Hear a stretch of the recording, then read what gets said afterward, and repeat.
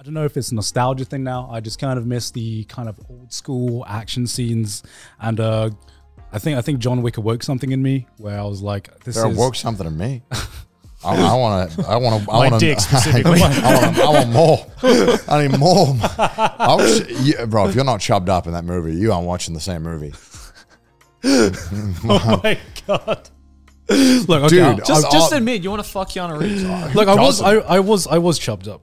Dude, that fight on the stairs was godlike, was dude. so good. No, and when he tumbles down the stairs, I was like, no. The gamer scene. You know what I'm talking about. Oh, dude, that was so good. The gamer scene. Oh my god, that was so good. I was so chubbed up. These now. I was so just watch the fourth one. It's just like, I'll skip 2 and 3 and just watch 4. It's just like when they made that movie, they were like, they must have known that no other movie is going to be able to compete. They were just like, I mean, no one has. All movies are cancelled after John Wick 4 until John Wick 5. I think like this just is there going to be a 5th one? Well, they actually they teased they were. I don't know. Well, yeah, we'll talk about it. Is there any plot left? No, I don't think so. But oh, perfect. There will be a 5th one then. Yeah, probably. You're implying there was a plot there originally, Joe. Yeah, that's what I'm saying. For some reason, I saw they announced that they were doing it. And I was like, what? I don't know if that's Twitter bullshit, but I was like, that doesn't. It's going to be a 5-hour movie. But either way, we're getting a bunch of prequels and stuff. And yeah, that wouldn't surprise me. Yeah. I wouldn't want the John Wick franchise to die. I'd love to know more about the universe, which you said didn't exist and was shit. I thought I did, and then I did, and I was just like, the Assassin universe is cool.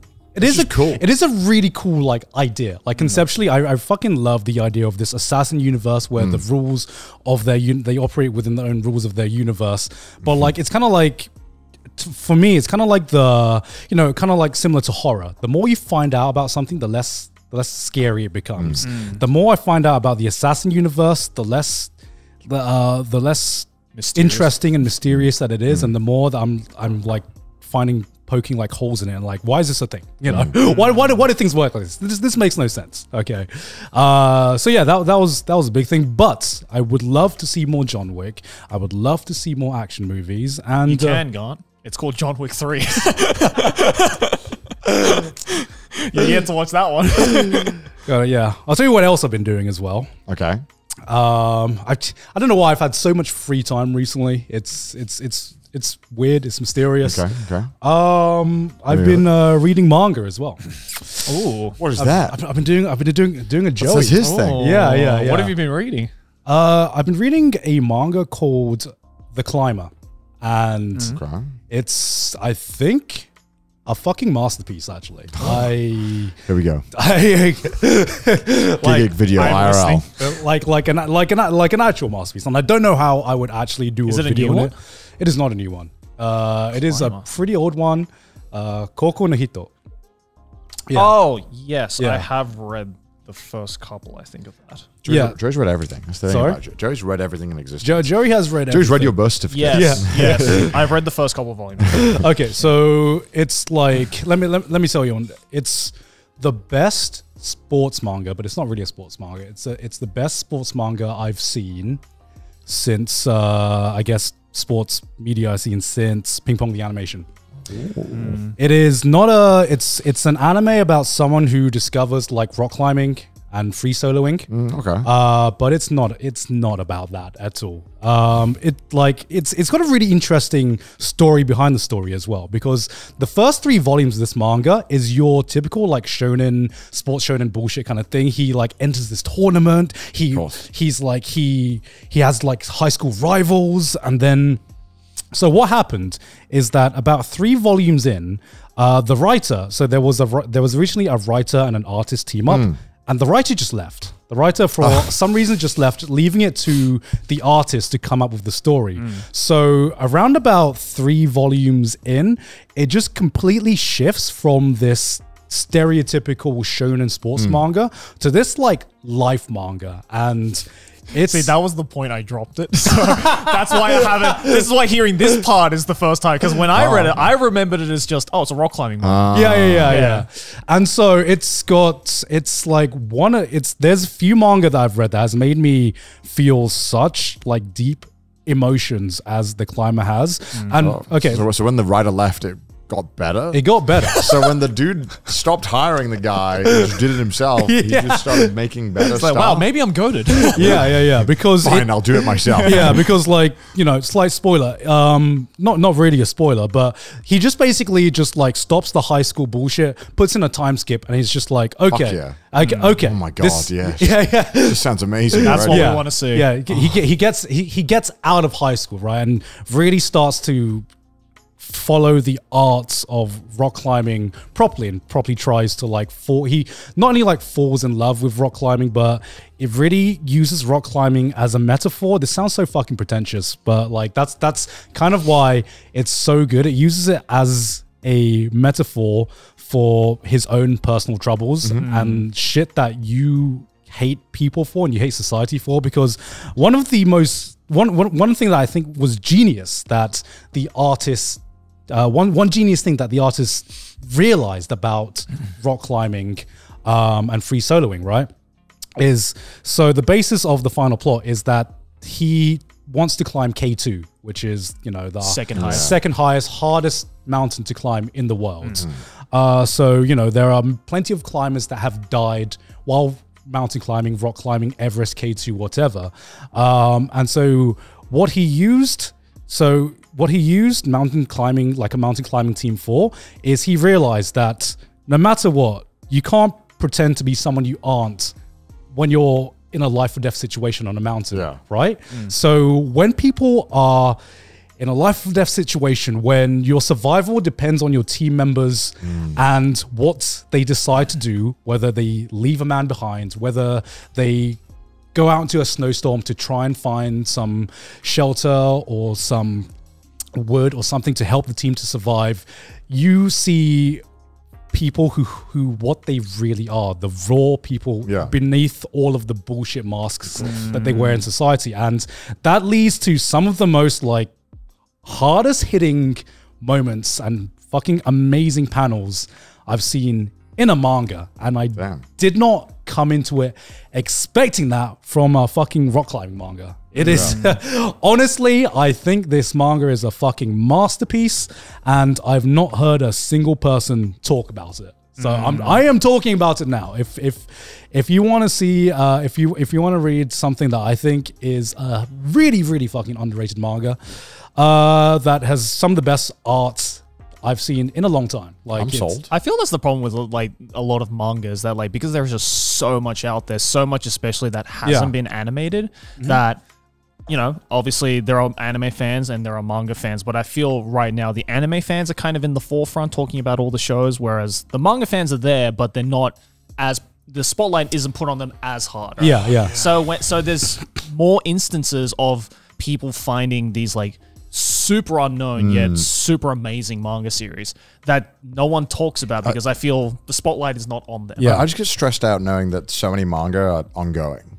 Because this one's ended. This one's it's ended. Okay, finished. good. I like that. This one's See, ended, when it's ended, I'm like, okay. 17 volumes, I think. Okay, 17 volumes. Yeah, that's a hefty amount. That's a hefty amount. I mean, I kind of. It's here's the thing. Okay, I kind of realized this after reading The Climber, which is obviously I know in my mind that manga and anime are different. I thought my medium of preference was like anime, but reading this manga, do you ever read a manga and you're like, there is no fucking way this could ever be a good anime, right? And it kind of made me realize, this is going to sound like really pretentious like art student talk, but reading something like The Climber, it made me feel like the difference between a manga and an anime is a manga is basically like a one-person team, right? And there's something about the visual storytelling you can feel when you turn on a panel and you see amazing artwork. There's something you feel. You almost feel like a connection to the artist or to the writer.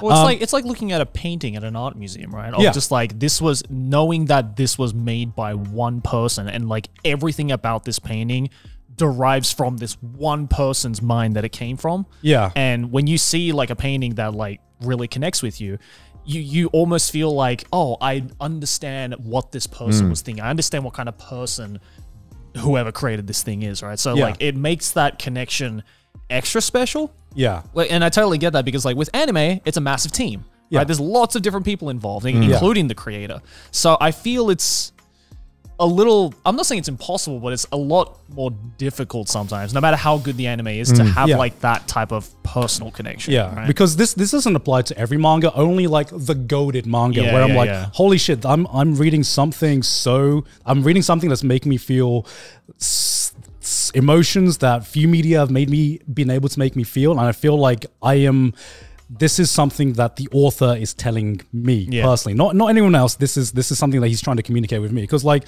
the other example I can think of, right, is Vinland Saga. So good. Vinland Saga is goated in both anime and manga form. Oh, another episode today. Yeah, we got another episode today. Yeah. It's one of the few manga that I feel has gotten an adaptation that is. Oh, it's so good. That is goated and faithful. And then I think back to my experience with the Vinland Saga manga, and I think back to the experience with the Vinland Saga anime, and it's weird because it's like a subtle difference. But in the Vinland Saga anime, it almost felt like it almost feels like there's the fourth wall. You know what I mean? There's the fourth wall. I'm watching a piece of entertainment and I'm appreciating the story, but it felt like when I was reading the manga, I was like, holy shit, I'm actually feeling what, you know, Makoto Yukimura is like trying to tell me, and I can't really put it into words, but it's like a different kind of like appreciation between manga and anime. I think you just described why so many people love manga. I think I get it now. Dude, Vinland Saga anime is going so hard. Yeah. My favorite part of Vinland Saga, other than it is absolutely an amazing piece of media, and you should watch or read it, whichever. They're both amazing, and you'll get whatever. Is my most favoriteest thing coming out of this is everyone being like, maybe violence isn't that good in anime. Maybe less violence, you know?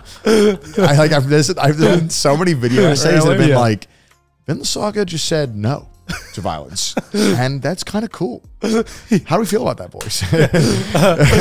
It's kind of like how like I've seen more people, because in Vinland Saga, right, there is a big tonal shift in the second part where violence kind of, like in the first part, violence plays a very big factor. It's kind of glorified, it's kind of cool, it's very hype. And the second part, there's like, they kind of shift it to be like just extremely oversimplified. They're like, violence, bad, not good. Yeah. And I've seen like the ratio of comments, people actually complaining about the second arc to people complaining about people going to complain about the second arc is insane. Like I cannot find a single comment of someone saying, actually I found one or two. Yeah. Like people saying this arc is boring, nothing's happening. Yeah. But I find so much more comments who being like, people just can't appreciate this. They're going to call it boring. I'm deep because I get it. And it's like, shut the fuck up. No one cares. It's a good show. Everyone knows this is good. Yeah. Hello, I am that person. Yeah, no, because okay, here's the thing. I think a lot of people expected that. Just because that was kind of the. I mean, I expected that. I pissed myself. Yeah, I expected that too. I thought people were going to be turned off by it. It's funny because I've seen a lot less negative comments in regards to the anime. Because when the manga started, a lot of people just ended up dropping it because they're like, "Oh, this is boring now." You know? I think knowing that.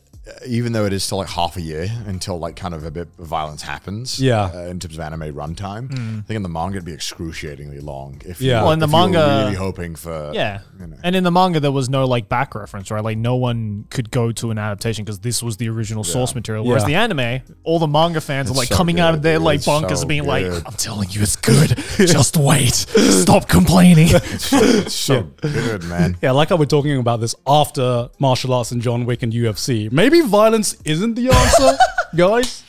Oh, I mean, I say that as well. And then I immediately finished the Vinland Saga episode. I'm like, all right, time to watch Hell's Paradise. Where it's just indiscriminate violence. Yeah, that is just like violence 24/7. And then I'm like, this is great. Yeah, I fucking love Hell's Paradise. I literally went from Vinland Saga immediately to them watching an episode of Hell's Paradise, and I was like, this is literally what they told me is the problem, and I'm still doing it.